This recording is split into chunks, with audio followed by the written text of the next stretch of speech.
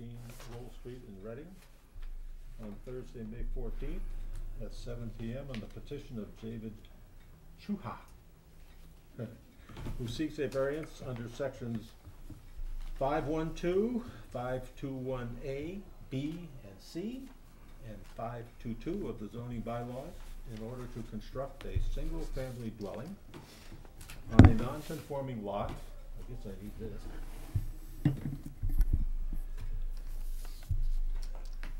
On the property located at 50 Lothrop Road in Reading. This is a prior variance case number 12-11 that has lapsed. Unless there's an objection, I'll dispense with the reading of the abutters list, other than to say that they've all been notified, as well as the Board of Selectmen, the Town Clerk, the Police Department, Fire Department, Building Department, Conservation Commission, Health Department, Assessor's Office, Engineering Division, CPDC, and members and associate members of the the Reading Zoning Board of Appeals, as well as the planning boards of Wakefield, Linfield, North Reading, Stone and Woburn, and Wilmington. Testimony given before this board is under oath, so if you're going to speak this evening, I would appreciate if you stand up and raise your right hand. I swear the testimony given by me before this board will be the truth, the whole truth, and nothing but the truth. The answer is I do. I do. Thank you. We'll turn the floor over to you for the moment and let us know what you are wanting and planning to do and what you're asking us for. Mr. Chair, before you start, you need to make them aware officially? Yeah, I should reiterate that. Before this meeting, you were made aware of the fact that Yes. we only have 4 members Yes. tonight. And you need a unanimous 4-0 approval to go forward, okay? And I think you decided after not being told that you wanted to move forward anyway. Yes. So, okay, so that's why we're here tonight. Right. You just have to put that on the record, so. Right, I understand. okay. Okay, well, obviously, time has elapsed. It's been 2 years tomorrow that I bought the lot from the town.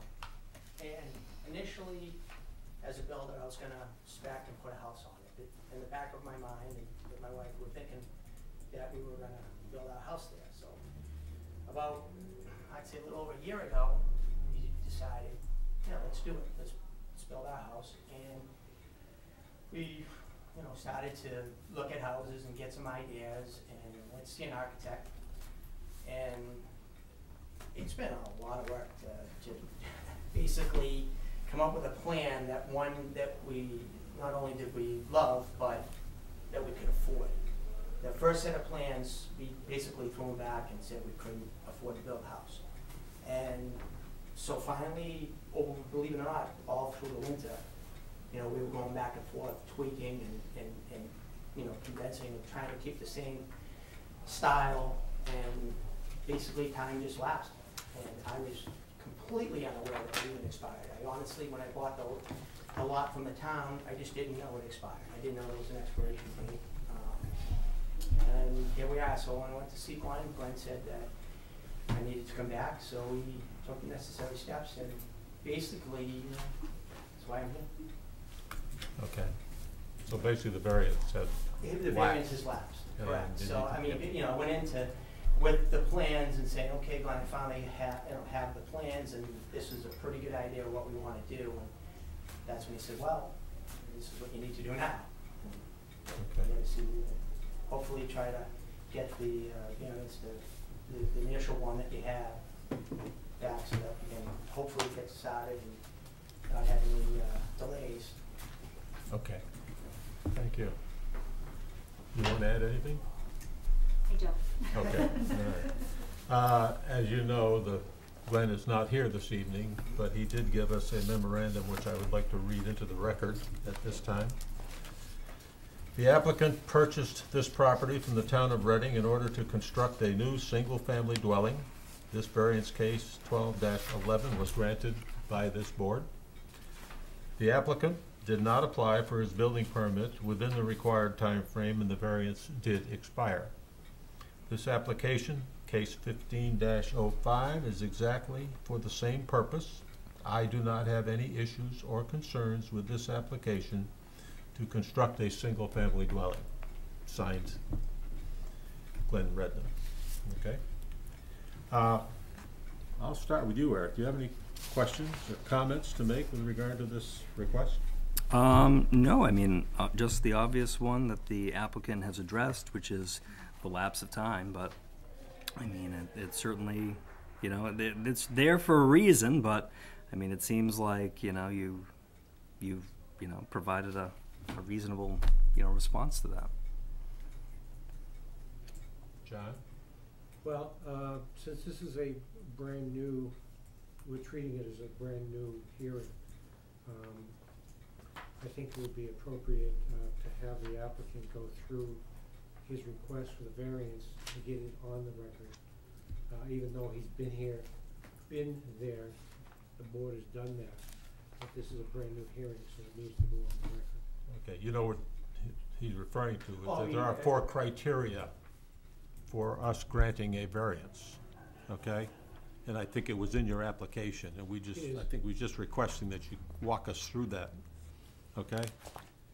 I'm sorry, you want me to what? Just walk us through the justification for the variance, for the 4 criteria that are required to get a variance, Sure, I mean, okay?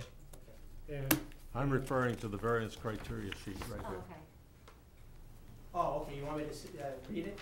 Well, you can just walk us through it and give us your justification as to why you feel you're compliant, okay? Which is basically what's in here, okay? Oh, okay. see, you were before the board granted the variance lapse. So you had to re-advertise, come back in, this is a brand new hearing. Right. Okay, Even though you had it before and it lapsed, this is a brand new hearing. okay. So it has to go on the record, you have to go and justify the criteria for the variance. And what you have here that I noticed, you cited 512, 521A, B, and C.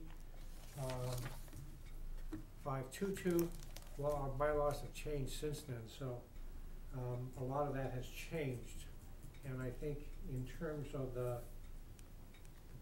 parts of the requirements under the sections of the bylaw, they probably haven't changed appreciably. They just are reorganized They've and been renumbered pretty much. put in charts Yeah. and so forth and so on. So I think, at least for my part of it, all I want you to do is to walk us through the variance aspect of it, which you did back in 2012. Well, honestly, I bought the town did it, I didn't. Town did it, yeah. I bought the lot from the town. I had nothing, I mean, Oh, that's all right. that- I The did- justification yeah, for the variance was done by Peter and Peter, yeah. and town council at Okay. that time. They're the ones that came before us for that previous authorization to use that property for single housing only, remember? So, Okay. so this is the first time that this gentleman's been yeah, before us. yeah, Okay. prior to that, Yeah. I didn't know anything that went on. I noticed in here that the justification for the variance, the verbiage is a lot like what was in the previous one. It's basically a carbon copy. fact, it's essentially a Basically, carbon copy yes, of it. Glenn had mentioned, Okay. what I'm really trying to do is just, time has lapsed, I want basically the same, conditions and just start again. Yeah.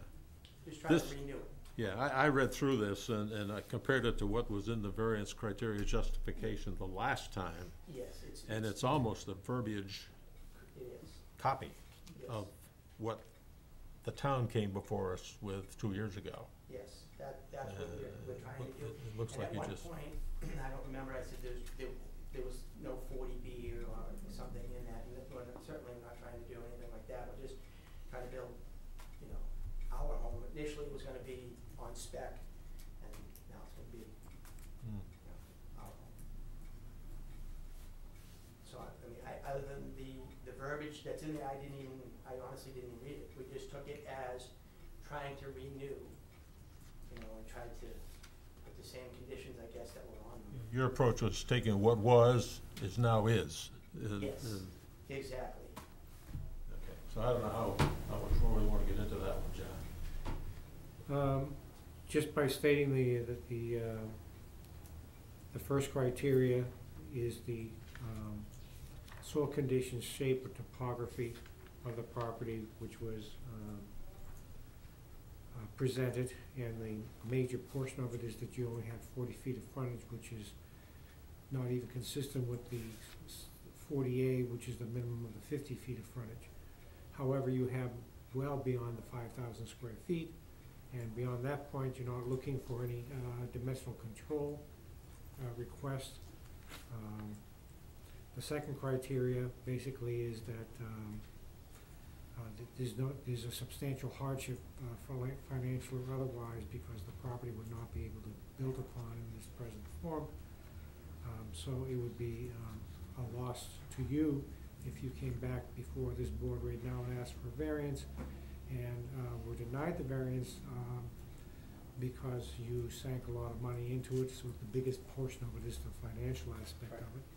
Yes. The third section is that the relief granted would not be substantially detrimental to the public good. You're in an area that has all smaller lots. You're hidden, I shouldn't say hidden, but you're back behind those lots off of County Road, so that there should not be any impact on the neighborhood. And the last one was that by granting release, we wouldn't be nullifying or substantially derogating from the intent or purpose of the zoning ordinance of the town of Reading. And again, going back, you have more than the 20,000 square feet. You have 40 feet of frontage entrance. It's not just going to detract from the other houses in the area, because you probably, from what I can see, you will be seen, because it's hilly back there unless you're gonna cut it down. No, yeah, it's gonna sit up and back. Okay. So that's the only thing I want to get on the record, that there are, the criteria still here. And I think you just put it on the record. Exactly. Because there was nobody here to put it on the record. That's right, you got it, okay. Okay. Any other comments, Jen? No. Kathy? I have nothing. Okay. I don't really have any other comment either, other than all of the paragraph references are to the old copy of the zoning law, and I gather that if we're gonna approve this variance or act on it tonight, we'd probably be referencing paragraphs The appropriate paragraphs. that are in the current version of the law. And we need to figure out what those are. Yep. I took a shot at it, but I don't know whether any of you. And I didn't bring my old book with me either, so I can't. Okay. No, I think it's out in the car. I can go get it. Well, I walked through it, and just to start the discussion on it, is that it talks about what he requested was 6.2.1, which relates to lot shape, which was, I think it was 5.1.2. It is, so I think the appropriate paragraphs are now 6.2.1 lot shape, 6.2.2 lot frontage, and 6.3 table of dimensional controls, all of which are pretty similar. Oh, they're exactly the same as what they were in 5.1.2, 5.2.1, and 5.2.2. Yep. Okay? Mhm. I don't even think they didn't even change the language in those subparagraphs. So I think those are the appropriate paragraphs to be referenced, 6.2.1, 6.2.2, and 6.3. That's the only comment I had tonight. Well, there was one other, I guess. If I looked at your plot plan, I guess it's called a proposed site Yes. plan. Yes. There was a listing in there, one of them which was lot width. And I was trying to figure out where those numbers came from. Well, I had my survey. For a on- 20 square foot lot, is 80 feet. For a 31,574 square foot, it's 120 feet. Well, is that the current frontage. I That's mean, in the surveyor put that on there, cause Glenn Yeah. wanted some added verbiage, maybe the surveyor put that on there as needing 140, that variance would be, in other words, you're saying all the dimensional controls are met except for frontage, and I assumed he thought it was 120, and we only had 40. Yeah, I looked at it and I said, it's not, almost not relative Right, I think to Glenn the just said- decision yeah. we're asking us to make, but I just thought I'd raise the Yeah. question. Okay, since I could open it up for public opinion, but I'll open it and I'll close it, okay? Any other comments from the board on this case? If not, I'll entertain a motion. Anyone? You can do it. I guess we're all looking at you, Kathy. I move to approve the petition of David Chuha, who seeks a variance under sections 6.2.1, 6.2.2, and 6.3 of the zoning bylaws in order to construct a single-family dwelling on a non-conforming lot on the property located at 50 Lothrop Road in Reading, Massachusetts, as shown on the proposed site plan prepared by PJF and Associates, 4 Highland Avenue, Wakefield, Mass, dated April 27, 2015, and stamped by Paul J. Is it Finocchio. Finocchio, professional land surveyor? Yes. Okay. Do I need to reference the prior variance, or do we need to? I You frankly don't think- have to, I don't because think it's you a do. brand new hearing. No. Okay. This is a whole new situation. It's a whole new situation, okay, so moved. Second. Do we reference the architectural drawings as well? Oh, we could, Oh, yeah, that's an idea. yeah, Huh? Can I yes. just make one point? Yeah, Yes, you can. The plan that we have may be tweaked within the, how do I describe it? We're very close, but he might wanna bump out, one section because there's a problem with headroom going up the stairs, so we might have to add a foot. But it still would meet the dimensional controls.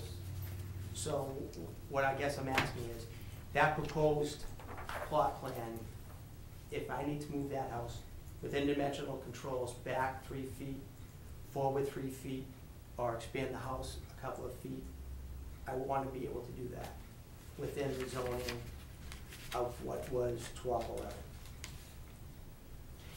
You know, when Glenn said, get me the proposal, I mean, the plans, I emphasized to him that we're 99% positive. But I had to plot that to get in for the meeting. So it could shift 2 or 3 feet, but certainly not 20 feet or whatever, and it could grow a foot. You know, so but I wanna say, I will maintain the dimensional controls that we, were, before us in the last case of 1211. I mean, the key criteria for a variance are the zoning bylaw and the control dimensions on the lot, side setbacks and front and rear setbacks, and height, okay? Right. Those are key. You usually reference the architectural drawings simply because that's what you're coming in and asking for, and so it's just on the record as this is what it is, and so forth, okay? Okay. Is it required for this variance request? My sense is it may not be. What's your perception, John? You've been on this board longer than I. Well, as long as it falls within the parameters Right. of the setbacks, you're gonna be dealing with the building inspector anyways. Yeah, and if you're gonna make a tweak here or there, you're gonna do it with his concurrence anyway. Okay, that's what I just So I didn't guess, want to. I still don't see a problem with referencing this, but if you wanna tweak a foot here or there, and so as long as you're within the bylaws, Okay, thank you. I don't see a problem with it. I mean, So let's the, reference that. well, we reference it because of the plan indicating so that if you do vary from that and the building inspector permits you to do that, it's a new structure. I mean, it's from the ground up, it's not replacing anything. So he's gonna keep you to the setback, he's gonna ask for a foundation plan. Sure. Right. Everything Correct. else before you do it. Yeah. The only thing that you're close on is, what would be considered the front, and that's 22 feet away, so you don't have much room to play on that one. The other ones, it appears that you have more than sufficient room unless, there is, some elevation problems. Right, and that's where, you know, when we go in there, say if we hit a big chunk of ledge, I mean, or, you know, there's a lot of things in there, and so with literally a day before my surveyor, you know, plotting it on the, you know, computer and trying to put it on there. So that's where I was just a little nervous of if we had to keep it in the exact same spot. But Glenn did say that when I came in to mention that, you know, you wanna be able to stay within dimensional controls and not have to put it right there. I think what John is saying is that your margin of, your Yeah, leeway yeah, no, on I the front know I'm is close. very That's short, why is I mean, 10%, okay? If you go beyond that 20-foot Oh, yeah, no, requirement, I'm you're sure. back here, No, okay? I have an instrument survey done, I'll make sure. Well, and subject to, as you said, if you hit ledge back there and whatever, the elevation aspect of it, determining what that 35 feet is, Oh, that will always stay in effect, right? well, is how it's measured. Yeah, So no, there's two criteria in there for measuring the height. The building inspector is gonna determine that, but if you hit ledge and you wanna go up a little bit, we have to take your architect's proposed setback and requirements in here, along with your certified plot plan as being the reference, which is what we're giving you the variance on. If you stay within that envelope, in terms of the height also, then, you know, we'll never know it, because the building inspector will determine that. However, if there's a problem, yeah, I know. as I said, you will be back here. Yeah, yeah, let's hope not. Yeah, I just wanna- Let's reference them. I just wanna reference the, Okay. architectural plans Yep. as well. Yeah. It looks like plans numbered 1 I think it's 1 through 7. through 7, and they were prepared by Phoenix Collaborative Architects, dated April 8th, is that April I have 6th? 6. April 6th, 2015. So moved. Do I have a second? Sorry. All in favor? It is approved, 4-0-0. So if you stand by Thank for a you so minute, much. I'll stamp some Okay. copies for you, okay? What that how many it is?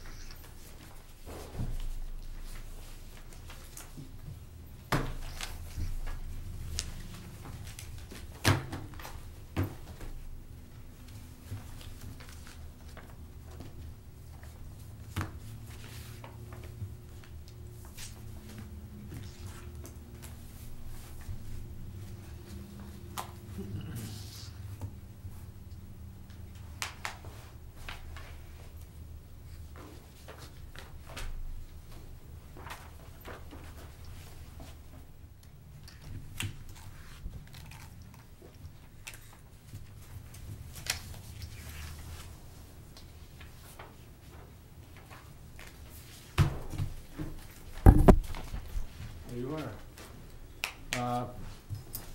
We have 14 days to write up this decision, Okay. and then there's a 20-day appeal period. Go ahead and mention that. So it's gonna be a little over a month before you can go to the town hall and Hold back and stuff. get started, Okay, okay? very good. Thank you very much. Thank you so much. Thank you. Thank you. All right.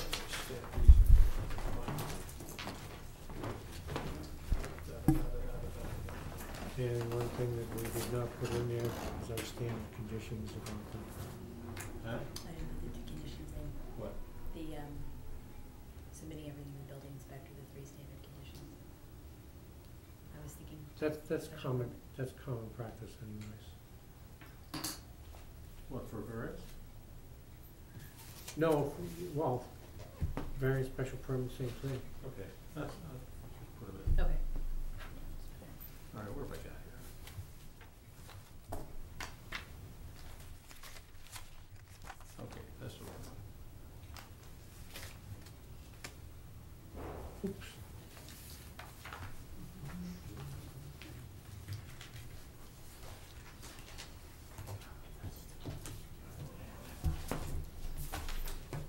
I'm getting there, everybody.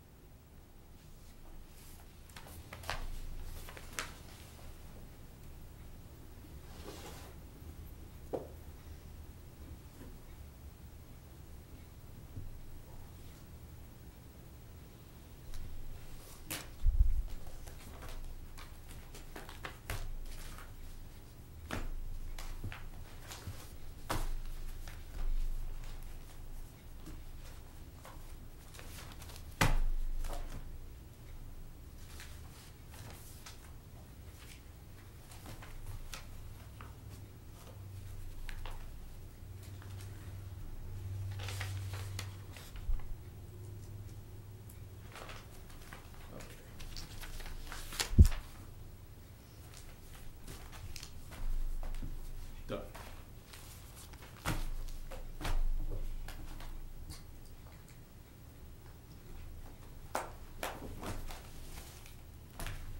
Okay. The only other thing on the agenda tonight is the review of the minutes for April 2nd, 2015 meeting. I'll give everybody a minute or two to take a look at them.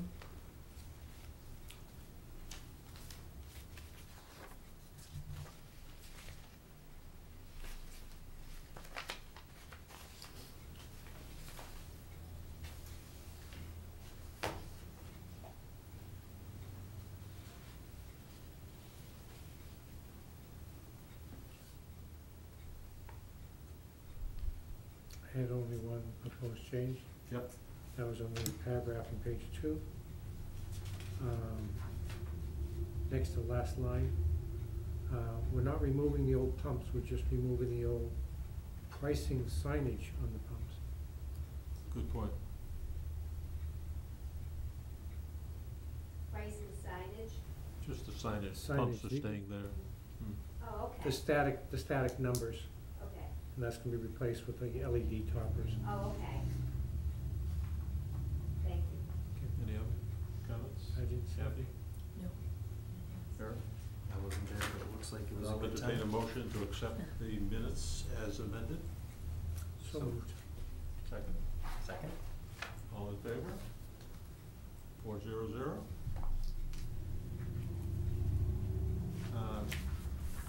We've had a lot of, I'll just talk about this, but we've had a lot of conversations or emails back and forth about Robert's rules,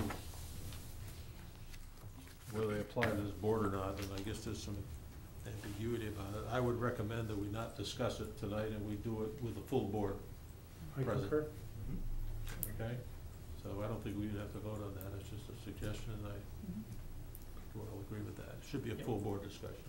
We have to commend Kim and Maureen. Kim? Oh, For for finding finding it? it, I did. Amazing. Yeah, that's pretty cool. All right, I'll entertain a motion to adjourn the meeting. So moved. I'll second it. All in favor? 400. Fast. Wow.